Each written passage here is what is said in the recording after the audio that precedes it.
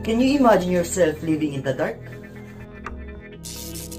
It is hard to imagine a world without electricity.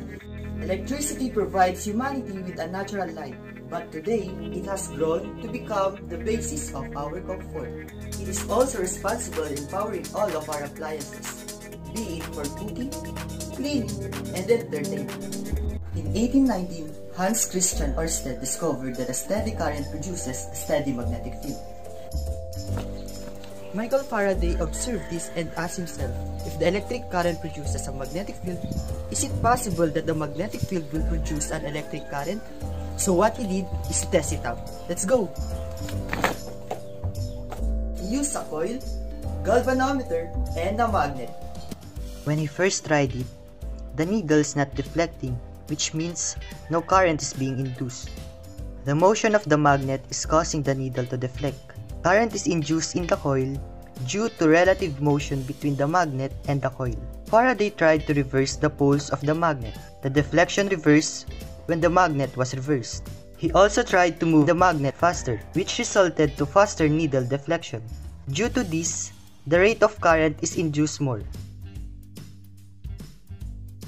He concluded that a changing magnetic field produces a current, not a steady, but a changing magnetic field. This profound discovery changed our world, and it contributed largely to the technological revolution of the late 19th century up to the present.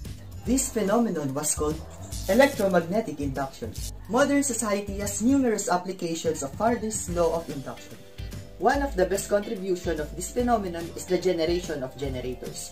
A generator is a device that converts mechanical energy into electrical energy.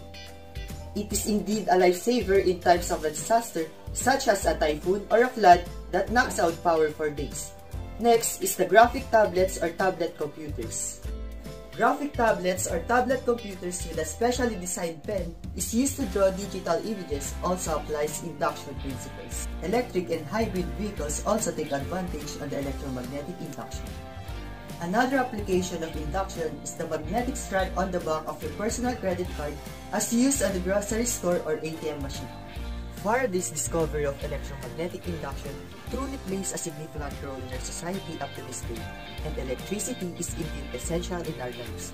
It makes our life easier, but although it may not be obvious, there's a direct connection between our energy use and our environment. That's why it is necessary to consume less power to conserve the Earth's natural resources and protect ecosystem from destruction. By taking these small steps to reduce our energy use, we can contribute to a healthier and happier world.